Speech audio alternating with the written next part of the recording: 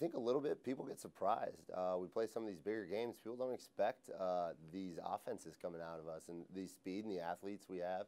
I think people get a little surprised, and when they see that, it makes some noise. And so that's where we really get that recognition from.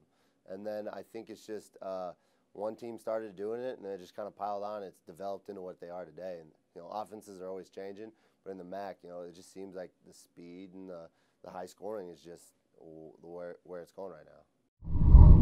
It's a war. I mean, you meet the guy at the beginning of the game that you're going to be going up against, and whether you've watched him on film or not, you really learn what kind of war it's going to be, because it is. I mean, it's just it's not a fight, but it's everything as close as you can get.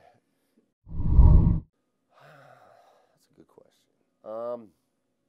I can't really think of a favorite. Toledo's always a really good atmosphere. That's a good place to play. They got that cool stadium. But, I mean, other than that, I love home. I love playing against the home guys. So, other than that, I've only been to Central twice.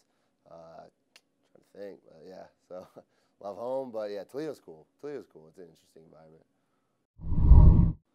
Every day counts. It seems like yesterday I just signed my letter of intent. And, every day really does count. And it takes a while for that to set in. And it takes a while when you're sitting in my position, you're going on your last year, you believe it. So, yeah, that's probably definitely the best. That's going to be tough because potentially, hopefully not, but that could be my last football game. And it'll be interesting. Everything Eastern's giving me, everything this conference giving me, it's going to be hard to walk away from. But, it's going to be an honor to say I played my days at Eastern Michigan and I played MAC football.